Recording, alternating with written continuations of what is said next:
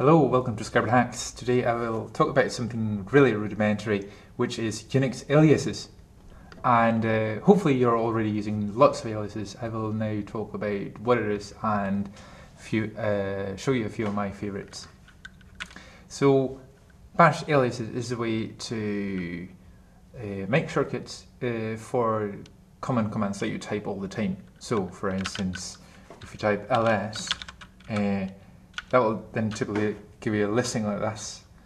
But if you want to have long listing, like with file sizes and stuff, you can do -l and you can do A for all files, you get the hidden files as well.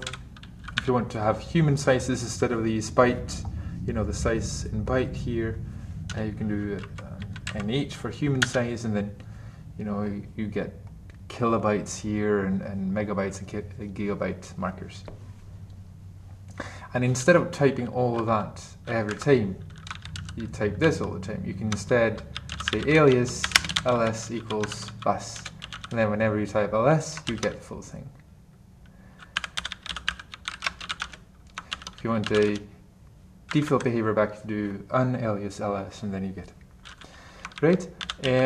I have so many aliases. I have a dedicated file for it. Bash rc aliases. If you have a look at that, there's lots of aliases, and having that in a dedicated file, I can source that from both bash and C shell. So depending on which shell I run, I get the same aliases. Today I want to show you my Git aliases. So Git is the version control I use most these days. And let's see, so the first one is to show the Git branch, the current branch. So here I am on the main branch, and I can do git gb, and I get the current branch. So this saves me from typing branch. Not all that much, but it's just faster. And then, of course, if I pass parameters to it, like this is just the same as GitHub. So the alias is really an abbreviation for this one, and whatever you pass onto it is then sent to the actual command. So the alias is expanded first, and then all the parameters are sent to it. And then the second one, git commit amend. So that's, for instance, if you have made a git commit. Let's say, so here I have a message, and let's say I want to fix up on that message. I can do gca. And then that will then amend, add some more to this commit. So now if I do git log, you can see that the message was amended. So this is very, very useful. And when you have that as an alias, you just do gca. I find that I do it a lot more, rather than if I had to spell it all out. If I had to do that one, I would do it less often. So it definitely, how to put it, I suppose it speeds you up and adds that kind of convenience and comfort on your command line, so you do things more often without thinking about it and without thinking of it as being a hassle. A third alias I use a lot in Git is gdiff, so that's git diff, and then I do word diff equals color, and color maybe that's another option to the git diff subcommand, which combines the diff. So rather than to have, so if you have let me show you an example instead. So let's say, so here I have a list of my recorded talks, and normally this here would be listed as two lines, one which is the edited line, the removed line, then one with the added line. Of course, this was, now it shows me the change in place, and then with colors, and now I find it easy to say that, well, this stuff here was removed, that's in red, and this was added, this is in green, but the rest of the line stays the same. The default behavior would be to do git diff, and here you can see that it's two lines. First the one that was removed, and then the one that was added. So this here, let's say if I could do a split even, so you can compare those two. So you can, here there's one added, so that's the same one. You can see another difference here is that you don't get the plus marker. It's just inline with green, and here I think the big one, it's a big one that you don't have two lines here. You just show it in line what was actually changed. Very useful and something I use all the time. Okay, so that's JD.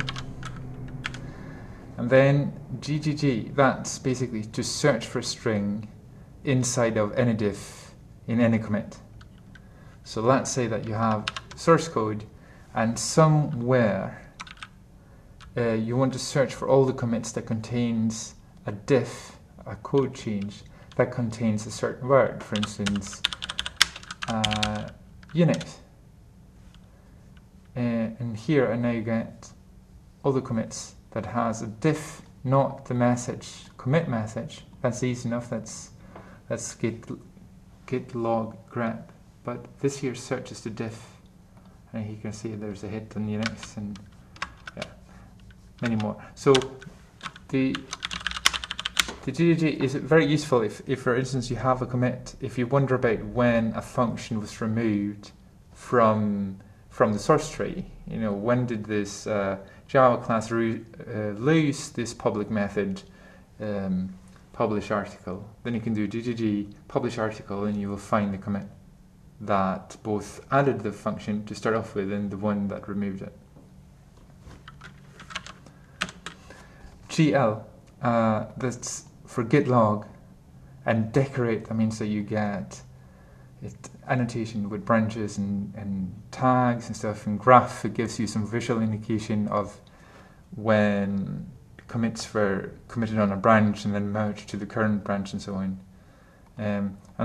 Normally I'm not interested in the merge commits, and if there is a signature I wanted to show it. So that's GL like that.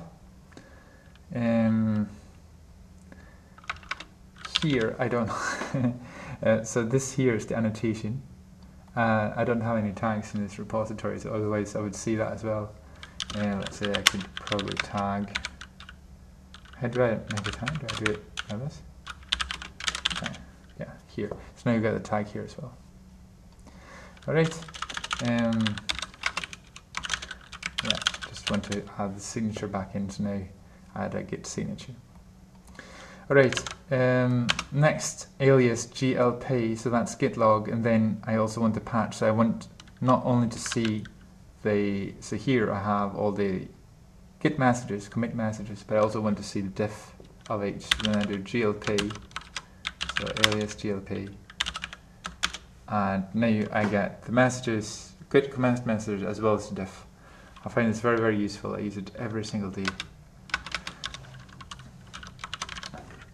GPR, git pull rebase. It's basically getting whatever is on server and rebase so that it's my current commits that I haven't pushed yet, they are done at the top, as if I had pulled it, as if I had pulled the latest changes before I made my changes. This is something I just constantly do. Let's see, so I'll just sign, and I want to update before this. Yeah, and then I can git pull rebase. Yeah,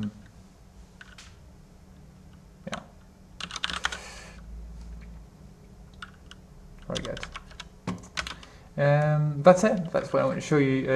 I'll put a link to my full list of aliases because it's fairly long, and there might be some other useful bits for you there.